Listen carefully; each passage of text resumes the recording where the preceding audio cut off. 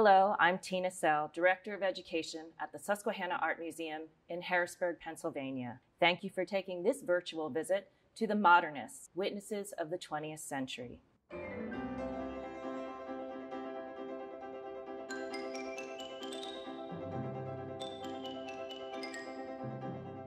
Modernism describes an international art movement that began at the end of the 19th century and continues on to the middle of the 20th century. It spans 2 world wars, cultural oppression, and also social exclusion. Modern artists and their art can be diverse, reactionary, and innovative.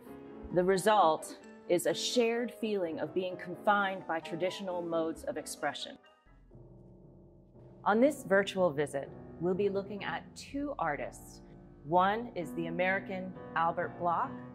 The other is German Verner Drews. When we're looking at a German expressionist painting, you can start to identify things that may be in common with other German expressionists.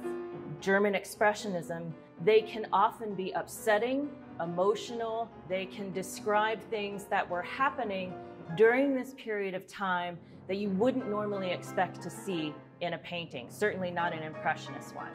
Albert Bloch is actually an American who moved over to Germany and learned how to change his painting style with other German artists who were trying this new German expressionist technique, and some Russian immigrants there too, including Vasily Kandinsky. By working with these groups of people, they were developing a language where some of the colors took on more of a spiritual meaning, and you'll see some influences from Impressionist and Post-Impressionist people who were beginning to kind of break the rules in their own right. You'll see in the background, in the mountainous looks, you might recognize something more like Cézanne in his landscapes. And in the front, this character here, who seems quite distressed, you might recognize a painting that we all know by Edvard Munch called The Scream. He has that same elongated face, and that's to sort of draw your attention to the emotional feeling that he's having. Albert Bloch's piece, there's still a narrative, there's still a story that you can kind of pick up. Bloch ends up leaving Germany and leaving a lot of his work there. It then becomes destroyed with many other pieces in the war. And he ends up coming to America and taking a position teaching at the University of Kansas. His existence sort of became known as being part of this Germanic group called the Blue Rider. He's then recognized for being this very influential artist of the Expressionist movement. When we look at Verner, we'll note that he was actually a student of Vasily Kandinsky and other German expressionists who were able to go back to Germany after the war. This is composition 67 in blue, and he finished this in 1934. The reason why I wanted us to look at Verner Drews' piece after Albert Bloch was because Verner is actually a student of some of the people that Bloch was working with while he was in Germany.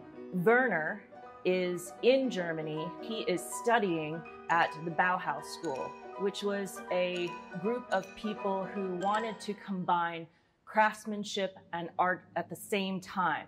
And what he learns is many of the things that the German expressionists were doing before. So you'll see, in comparison to the Albert Bloch, you'll see same shifts of planes of color. And you'll even see some gradation in areas here. But in this piece, Drews also uses line work as well.